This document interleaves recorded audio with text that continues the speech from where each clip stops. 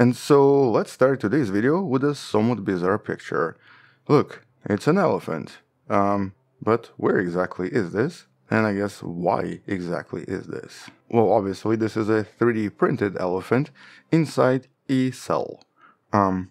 Yeah.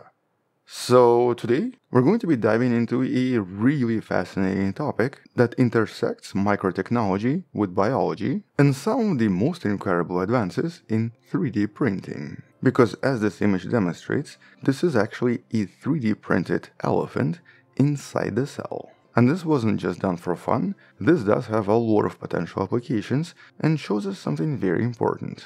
And so, hello wonderful person, this is Anton, and today we're going to discuss a relatively recent study you can find in a description on the 2-photon 3D printing inside living cells, which has been physically created in a university in Slovenia. And so basically 3D printing at the most fundamental level of life, which of course answers a super important question. What if we could 3D print functional devices inside a living cell? But I guess let's talk about specifics in a little bit more detail, starting of course with the idea of 3D printing. And the actual concept here is pretty straightforward, building complex three-dimensional objects layer by layer, very often using some kind of a resin that eventually solidifies. But in more recent years, one type of 3D printing that became very popular started to use a technique where the polymerization or the hardening would usually be done by shining light.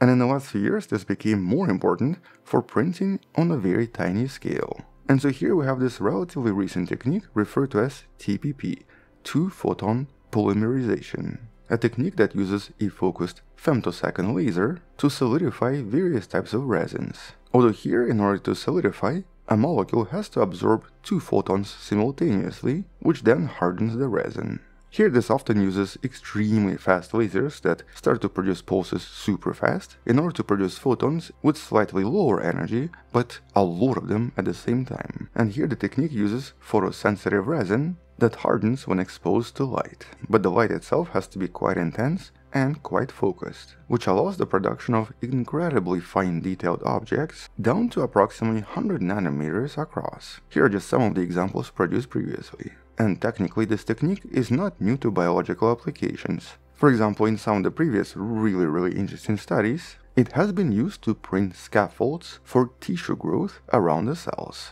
with more cells eventually added in order to produce larger tissue. And more recently, this technique has also been demonstrated inside living organisms like in mice and in fruit flies. But this was done inside the organism and not inside the cell. As a matter of fact, prior to this study, there has not been any attempts to try to do this inside cells, with previous attempts only using processes like phagocytosis, or basically the cell swallowing something, in order to inject some kind of an object. And this is of course where this particular research becomes really exciting. This was led by Marusa Moore and Matthias Humar, who made an incredible breakthrough. For the first time ever, they managed to fabricate a custom-shaped polymer or a custom-shaped microstructure directly inside the cell itself. And as the images here show us, it was an elephant. A tiny 3D printed elephant created inside the cell directly. Here's roughly what this elephant looks like compared to the rest of the cell. And so I guess the question is, how did they do it? And here the process involved several key steps. First, a tiny droplet of a negative tone photoresist was injected inside a live HeLa cell. In this case, the HeLa cells are very often used in research and are basically sometimes referred to as immortalized cell lines. These are technically cells derived from various cancers, extracted from this patient, Henrietta Lacks, who eventually passed away from the disease. And over time, these cells became used in research because they essentially represented a somewhat bizarre human cell line that just would not die, making them essential for a lot of different types of research. Although we'll actually discuss more about this in some of the future videos. Now for the second part, a commercial printing system, or TPP system, equipped with the femtosecond laser, illuminated the droplet in a very specific pattern. And because here polymerization only occurs when the laser precisely hits the right spot, and when the intensity is sufficient enough, the structure would solidify only in very specific conditions. And so here, the third part was moving the focal point in a very precise manner, layer by layer, kind of similar to how a typical 3D printer would work. and this gradually formed a solid 3D structure inside the cell, with a structure resembling a tiny elephant. But at the end, the unpolymerized or liquid photoresist slowly dissolved outside of the cell and left no trace behind. And this dissolution is technically crucial. It shows that no additional harsh chemicals are going to be left inside the cell, and only the structure itself remained. In essence, suggesting that technically this could be a relatively safe procedure. But there was obviously a major challenge. Here, the researchers had to find the right photoresist. It was not enough for the material to be biocompatible once polymerized, it had to be biocompatible when it was still in the liquid state. And it also needed to be slightly soluble in water in order to allow it to dissolve when it was no longer needed.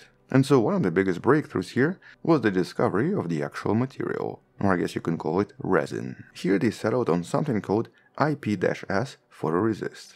The resin or photoresist that caused the least impact on the cell and was indeed a little bit soluble in water. Soluble enough that it gave researchers approximately 1 to 2 hours to finish printing. After this it would just dissolve. And this of course allowed them to 3D print a lot of different structures, most of them approximately 10 micrometers in size. So apart from the tiny elephant, they also printed barcodes for cell tracking with 61 bits of information inside. In other words, it would allow scientists to track exactly what cell they're looking at by creating tiny markers inside the cell itself. And this is a really intriguing method that could dramatically improve biological research. They even took pictures of the cell dividing, and as you can see, the original cell still maintains that 3D structure. And they even explored the idea of manufacturing active optical devices or microlasers inside cells. Here it becomes possible to basically create these tiny structures that then start to emit laser light themselves through the function known as whispering gallery mode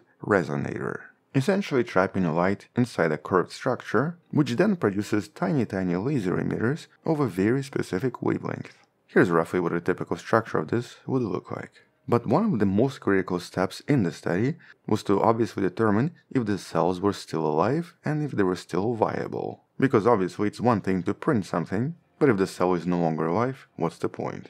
And here we have direct information that all of the cells were viable and showed normal morphology and cell dynamics. Once again, they were able to reproduce. And here they made sure they tested everything possible just to see if any of the techniques damaged the cell. For example, the membrane penetration from the microinjection, or the sudden volume increase because of the resin droplet, or maybe even toxicity from the laser, seemed to not do anything to the cells. However, compared to the control group, where approximately 10% of cells seemed to die, after handling the cells using various techniques, there was a slight increase in deaths, up to about 50%. So basically not all cells survived the procedure, but at least half of them still did. And further research discovered that the technique that seemed to destroy the cells the most was actually the membrane penetration. So basically injecting the needle into the cell seemed to cause the most damage. But the point of the study was never to find something that's safe for cells, they were just trying to see if it was even possible. So optimizing for maximum cell survival was never really the point. They also discovered that at least some of the resins used, or some of the photoresists, seemed to be just a little bit more toxic too, so right now only one of them was least toxic. Suggesting that while technology works, there's definitely a lot of paths for refinement and for improvement. But the other concern here is of course in regards to the structure produced. Is it actually useful and is it robust enough? Especially because here, this was printed inside a cell medium, which creates a kind of a refractive index mismatch, potentially changing the object just a little bit as it's being printed. So there could be some distortions and possibly decreased resolution. But the overall conclusion from the study so far was that a lot of the displacements were relatively small, with a maximum of 0.5 micrometers, usually near the edge. And so the overall conclusion was that these structures seem to be quite viable and seem to be extremely similar to the original design. Furthermore, these deformations could eventually be completely eliminated by designing these models knowing the diffraction index. So essentially there are quite a lot of additional improvements that will probably be done in the next study. And so what's the big picture here, and I guess why is this important? Well, the ability to 3D print directly inside living cells opens up a variety of different applications by simply introducing structures through the process of phagocytosis. This opens up an enormous control over